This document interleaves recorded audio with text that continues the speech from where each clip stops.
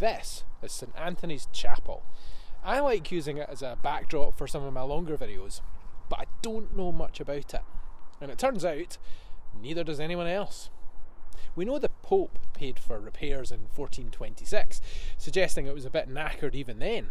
We know the last chaplain left here in 1581, and we know some boys playing in the area in 1853 tripped over some bones that turned out to be very old.